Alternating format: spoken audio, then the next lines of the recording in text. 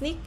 Let's go to the next question. So, since you used to work in NLP domain, right? So, can you share your experience in while you're working in an NLP domain? Like, for example, how you improve your model or deploy a model, or what sort of metrics you use in NLP domain? Sure. So currently, we heard a lot of things about transformer-based neural networks that is being used in NLP, and names are like GPT-2, GPT-3, and then BERT-based models. And these are quite good models to apply in NLP. What these models do, it will take a text, any sentence, and convert it into numbers, embeddings. And then these numbers we can apply to any of the algorithms, like even normal algorithms, normal machine learning classification algorithms to classify. Suppose we want to build a sentence based, maybe positive and negative classifier, which is one of the basic examples. Given a sentence, you have to tell whether it sound positive or it sound negative or it's neutral. So first, what you do, you use these models to convert this sentence into some numerical format, and then that format will can go to any classification algorithm like SVM or one layer perceptron. And usually, what people used to do here was they used some old methods like TF, IDF, and other things. But now this has been replaced by recent method, as I said, BERT. So this is what we do. And then whenever we get a scores of these models, we just try to compare whether it's outperforming the previous results or whether it's not. And once we have done this thing, we have to create some type of software or around it to push it as a production, push it in a production system. Okay, I see. Nick, since you have been in machine learning so far, been a while, so can you share with us, like, what is the difficulties so far that you have faced in the field of machine learning? So there are two type of difficulties. First are concept-based difficulties. Usually the papers and the research is going very rapidly.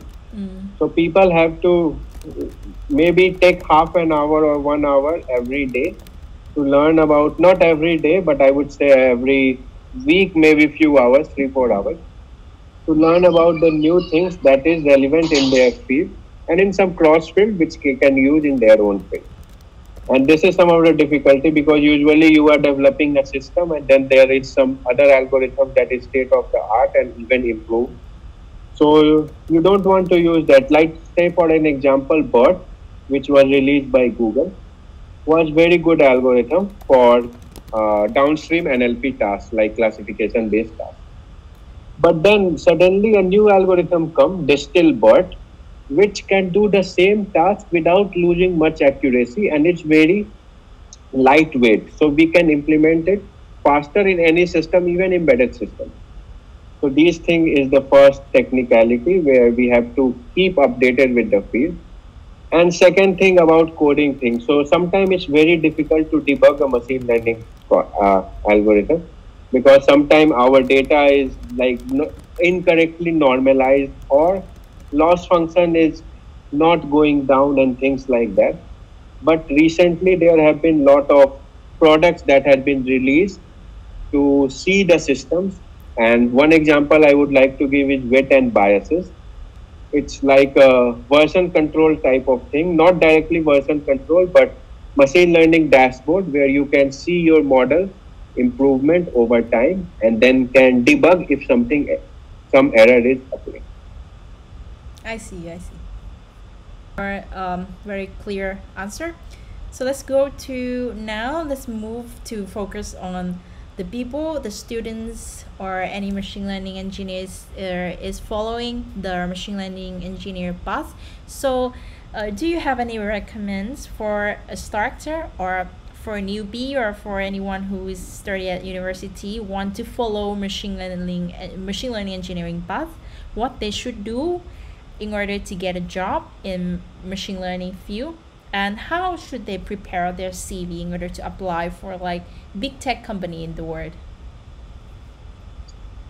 Sure. So for this field, if someone don't know anything and starting from zero, so first I would suggest is do some normal, you see some YouTube playlist for mathematics for machine learning, and don't make like more than 10 hours on this thing because it's just for starting. Then after doing that, I would suggest to go through the online courses by the best universities like Stanford or some other university like University of California, Berkeley. So these courses are mostly online and it's free. You can go and view them. And at the same time, if there are any projects that these people are doing, you should also try to do that project and solve some assignments that they are doing.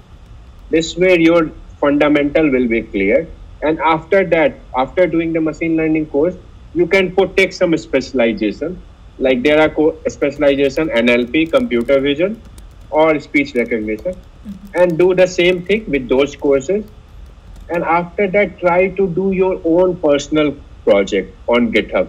One example of personal project would be create a website which a person can paste their code, and using the internal model you can predict which language is the code from, whether it's from Java with Python or something. And try to take like complete this one project every month and do maybe 5 or 6 projects, and after that you are good enough to apply to open source contribution, and there you can start making network, and from network you can start applying to big companies. So that's the part everyone should take. And I would suggest against taking any paid courses of machine learning because they are not that good and they always have some technical error.